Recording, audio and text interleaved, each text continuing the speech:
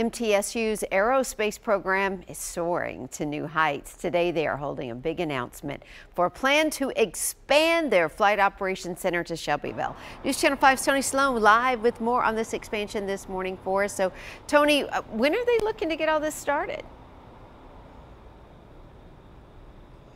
Well, Amy, things are moving fast. So the plan is to start moving about 10 to 20 aircrafts to temporary facilities at the Shelbyville airport by the end of the upcoming spring semester. The university says that this is important because we all take flights sometime or another, and the program helps prepare the next group of pilots in Middle Tennessee. Governor Bill Lee, MTSU President Sidney McPhee, and other officials will meet at 10 o'clock this morning at the Shelbyville airport to make that expansion announcement. So why is this happening? Well, MTSU is currently the largest customer at Murfreesboro Municipal Airport, responsible for about 70% of airport operations. Well, this year, the school bought 10 more airplanes to give students hands-on learning experience. So with that comes the need for more space.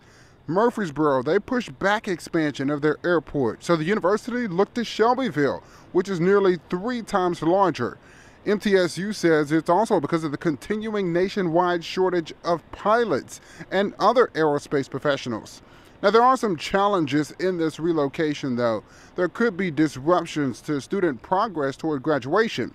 One of the more pressing challenges is the distance between the Shelbyville campus and the main MTSU campus, but they are working to try and minimize those issues. It's about a 30-minute drive with traffic.